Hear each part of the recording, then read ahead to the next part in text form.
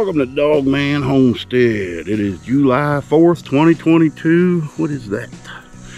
And we are out here at the garden. I'm going to cut a few things, and we are going to smoke a tri-tip on the grill. Now, tri-tip is a lot like brisket.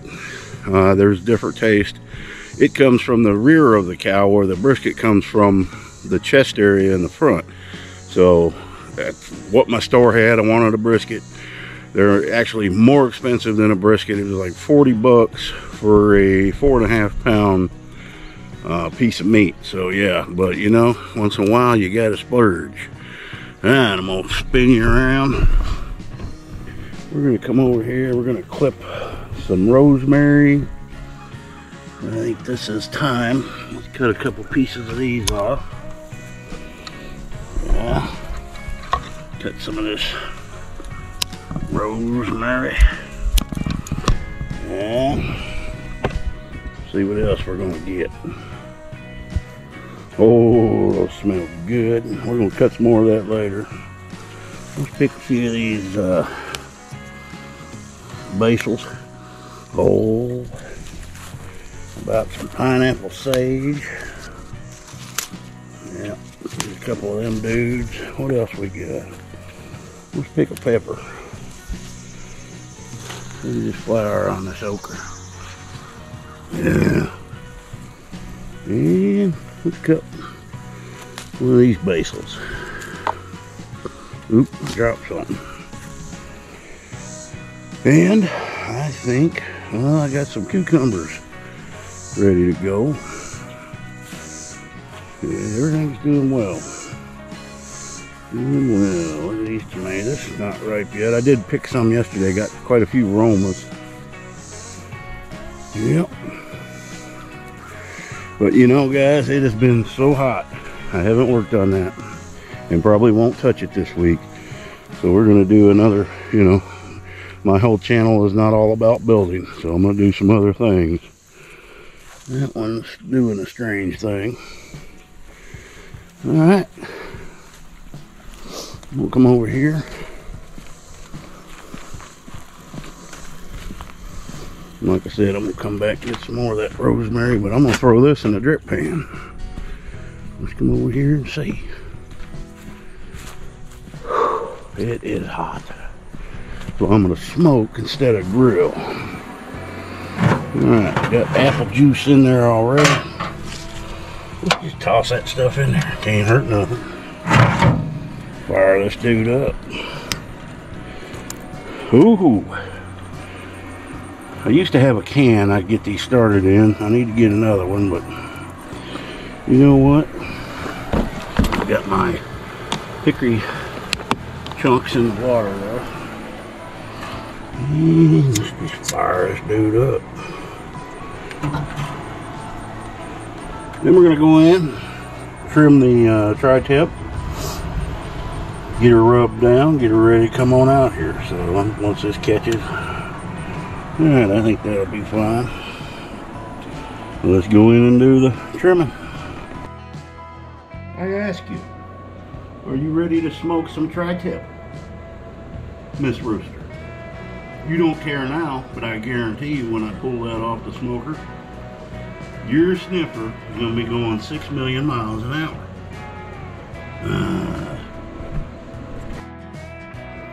Alright, we got the tri-tip out. And what we're going to do is, the first thing we're going to do, the top does not look too bad. I'm going to trim a little of this off. Oh, this knife is horrible. Just bought it. See what else I got.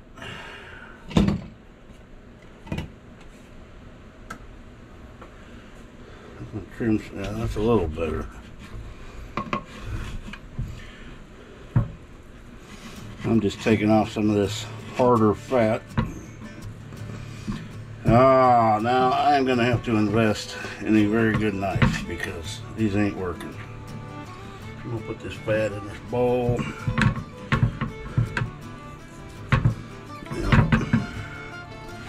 A good knife sure helps. Alright, now this side. take some of this thick stuff off here.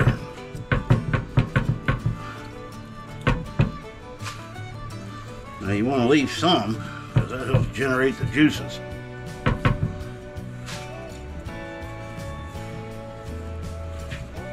And I am no expert on this. We're just going to take some of it off.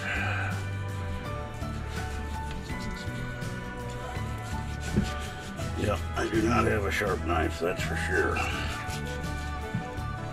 Don't want to cut into the good stuff, man.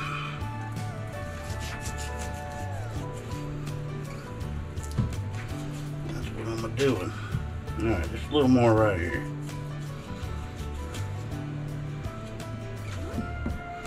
A little thick right there.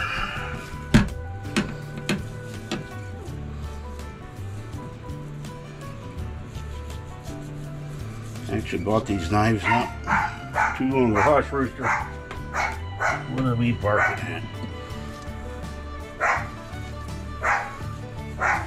Some of you are looking at this going, he's butchering this thing. Yeah. Oh, Bessie Lou. Don't want to choke to death. Shut up, Rooster. See what I got to deal with, folks. Alright. There's a big chunk needs to come off.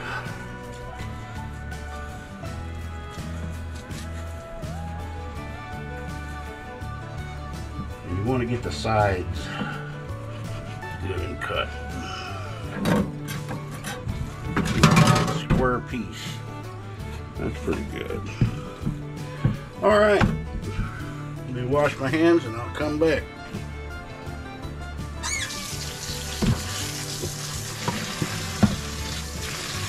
Don't have much counter space because I got a new toaster oven. It's also a air fryer, convection oven, dehydrator, has a rotisserie. Alright, now we're gonna rub this dude down. A little bit of oil, olive oil. I ain't gonna put a ton on there, I'll show you why in a minute. Well, that's more than I wanted. Yeah, rub the sides down. Wash my hands again.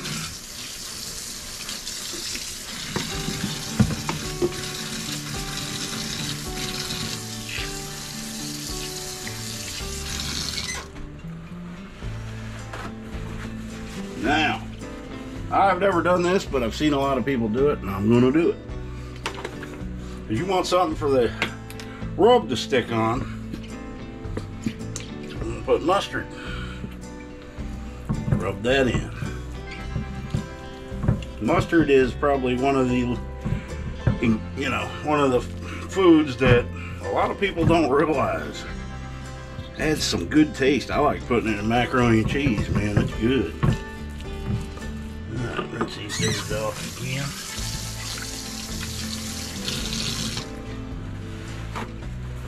Hope you're still in there. Yeah. Alright. I just got some store-bought rub. It says brisket rub. Well, this is what it's going to be. I'm going to load it on. Don't tell me it's that stuff that's...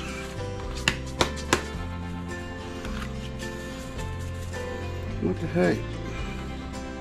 It won't come out of there, man. Oh, they got a piece of plastic over there that's clear. Well, that's a new one.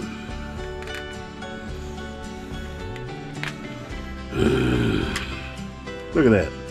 Boy, they're getting sneaky these days, man. No, I did not touch the rub with that knife. Alright, we're just going to pour that stuff on there.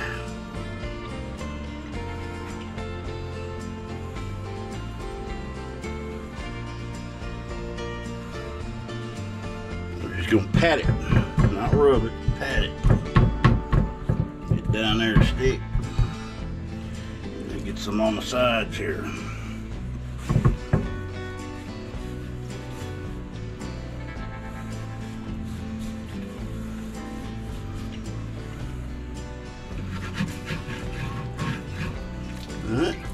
flip it all over, do it again.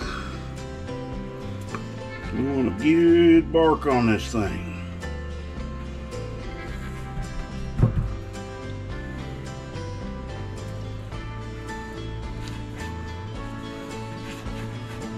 Can make a huge mess. All right. Put that aside.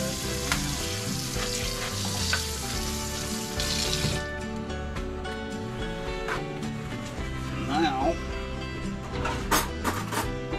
I'm gonna put a little minced garlic on top. As you know, I use this on almost everything.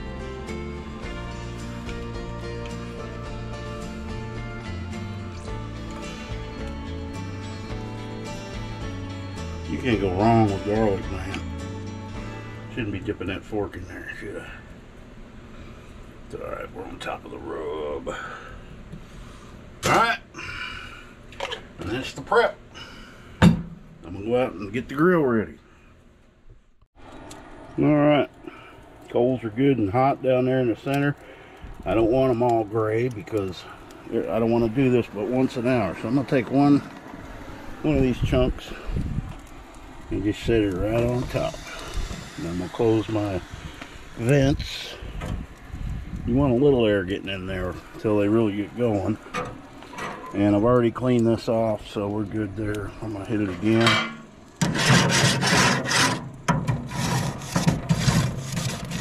Now I've got this burning over to the side here. That's how you do smoking. But I'm going to try to cook this between 225 and 250 degrees, probably 4 or 5 hours. We'll see how it goes. I don't have an internal thermometer or anything, but I've never died from taking stuff off the grill too early yet. Alright, let me get this warming up a little. How accurate that is, I don't know, but it's what I've always went by. Alright, it's a little after 9 a.m. We got it on there. We're going to shut this and just leave a little crack up there. Leave that open a little touch. And we'll just, should get around to, it'll probably go up a little past 250. And we'll just maintain that temperature by adding charcoal, by adding the wood. And there we have Smokinage. Smokalooza 2022 coming at you. Alright, it's been about 45 minutes, so we're at about 300 degrees. I'm going to shut this up a little bit. And that ain't bad at the beginning. It's going to be hot.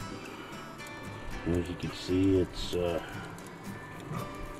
a smoking. Oh, take y'all in here and show you what I got. Like I said, I haven't done anything to this build.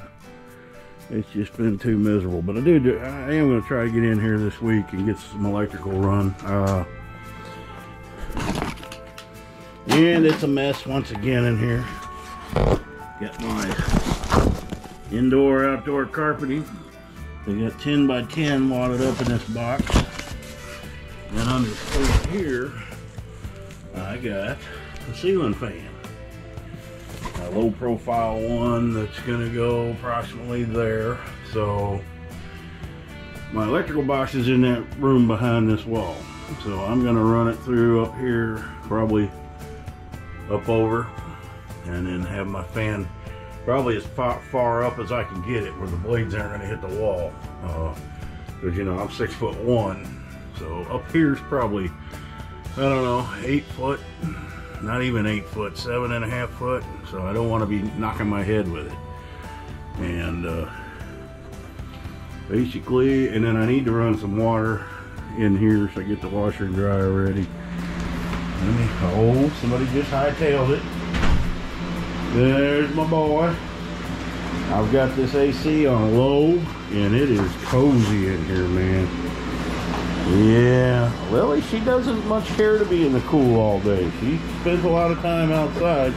When it gets real hot, she comes in, and that's all that's important, you know. The dog isn't stupid. If it's too hot for them, yeah, well, you might think.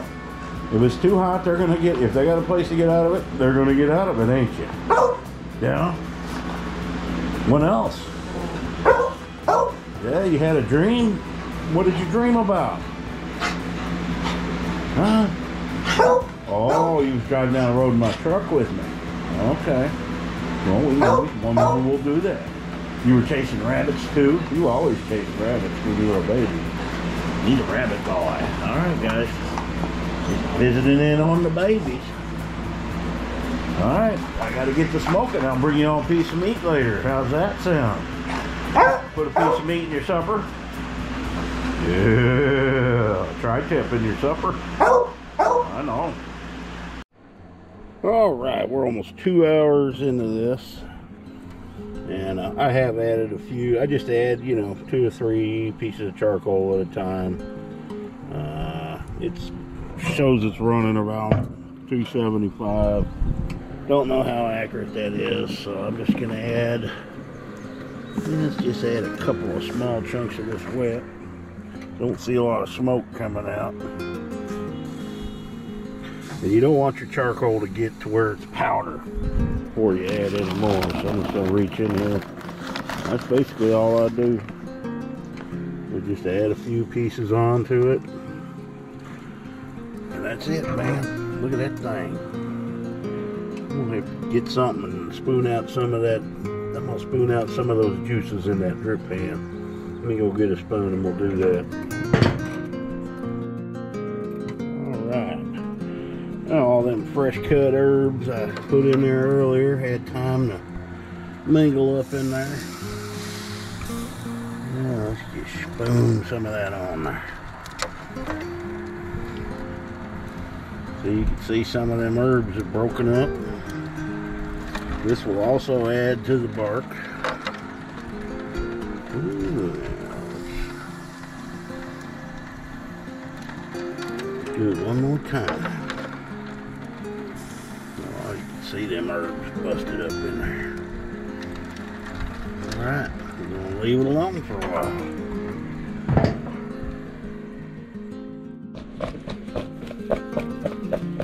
Alright, we're going to put Brussels sprouts. There's some onion, squash from my garden. You know what? I'm going to go pick a few things of rosemary, a couple herbs put in here. We're going to put this in the toaster oven for a side dish to go with the meat. I'll come back when that comes out. Alright, everything here except for the Brussels sprouts and the onion are from my garden. We got green peppers. I've got some Mexibel bell peppers in there, squash, cut off some chives. We've got some rosemary in there, some thyme. It's all tossed around in olive oil and minced garlic. It's going to be good. So we're about 3 hours in, 3.5 hours in on the smoker. These can sit in here for a little while. It's airtight. And then I'm going to air fry them probably 15-20 minutes, and they come out good in an air fryer. I haven't used this air fryer yet, so we'll see how they come out. I'll be back. Alright guys, it's going to get smoky in here. I've got the tri-tip off the grill. Now we're going to get a cast iron skillet, as hot as we can get it. Hopefully not burn the place down here. Then throw about a half stick, quarter stick of butter in there. Holy crap, the smoke alarm's going off. I gotta stop this part. Then we're gonna sear it. This ought to be funny. About 30 to 45 seconds. On each side. Woo, we're gonna open the window.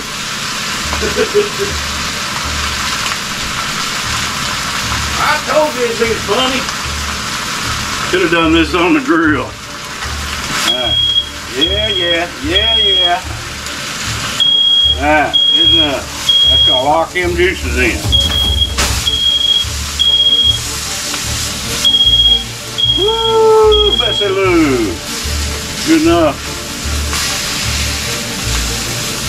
We'll give it a good smoking in here. Yeah, I knew better. Oh well. Now we're going to take that off. That's at about 10 minutes. I knew better. Pour that stuff right on there. Woo! What do you think, Rooster?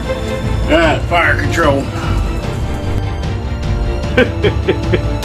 Think we got a little smoky, guys. Get these windows open. You alright, dude? Stay down there on the floor. We're gonna suck some of that smoke out. There we go. Yeah. Hush, hush, hush. Alright, this will clear out soon. Alright, well, the smoke's clearing. Let's take a look at this stuff. 15 minutes at 400 degrees in the air fryer. Ooh, light, I didn't tell you to go off. Look at that stuff right there, guys. It's gonna be good. Alright, I'm gonna slice this dude up, get it on a plate. This is a great air fryer, man. Look at the smoke. This is gonna go down as one of my better cooking videos, ain't it?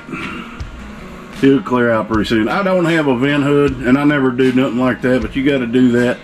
I do have a outdoor propane cooker, and that's what I should have used. Oh well, you gotta have some fun with it. Alright guys, after the excitement, it's been about 10 minutes this thing's been resting. Let's do some slicing. I forgot to sharpen this knife. Oh yeah. You want to cut, hang on a second. You want to cut across the grain of the of the meat.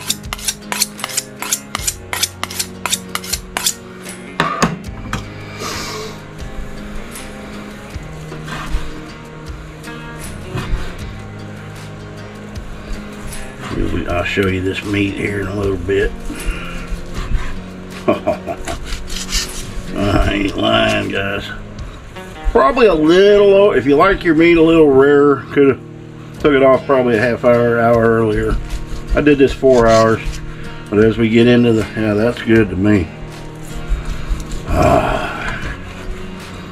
There we have it.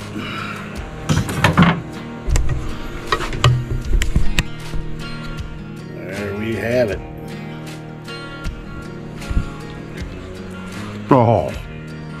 Oh my God, is that good?